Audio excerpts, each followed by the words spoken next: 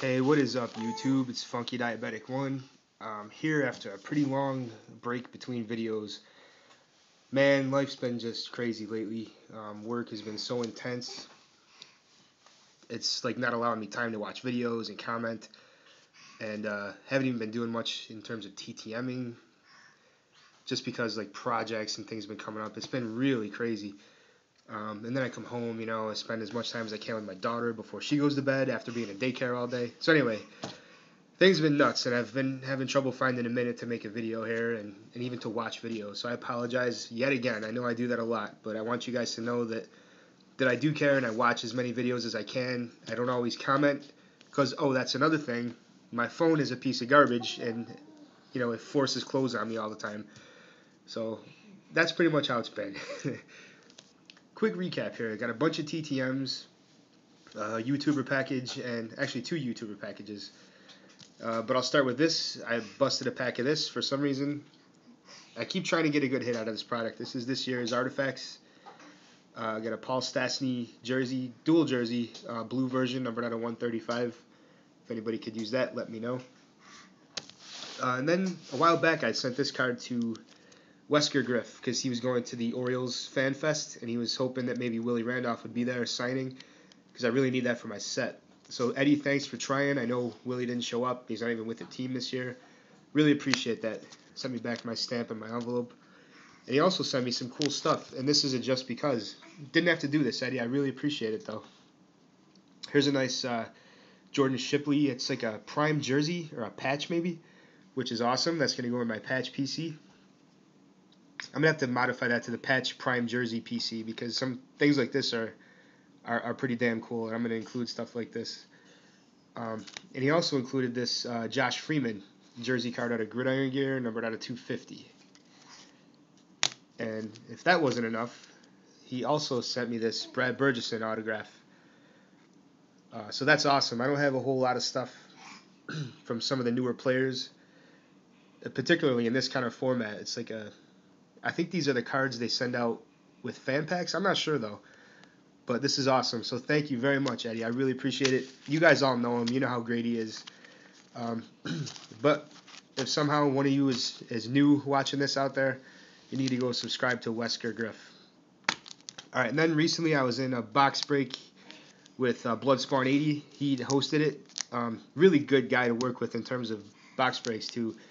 Affordably priced, great products, and he handles them really well. He's very fair about it. So anyway, I had the Giants. We busted a few different boxes. I got a stack of base cards here. You can hear my daughter in the background there. She's eating dinner and getting it all over. Look at you. All right, let me do this quick. So here's some of the inserts. I got Akeem Nicks out of 9.99, Prince Amukamara out of 9.99, Jernal Jernigan rookie, Prince Amukamara rookie. Here's an Ahmad Bradshaw parallel, which is numbered out of 250, and Steve Smith, former Giant, numbered out of 100.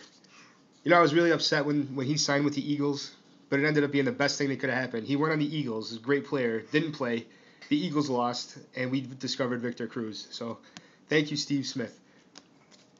All right, and then the hits, I did get a couple nice hits. First is a Darrell Scott autograph out of Topps Legends. Kind of a strange autograph, but pretty cool. And then I'm pretty psyched for this one, my first letter patch I ever pulled. Jernal Jernigan.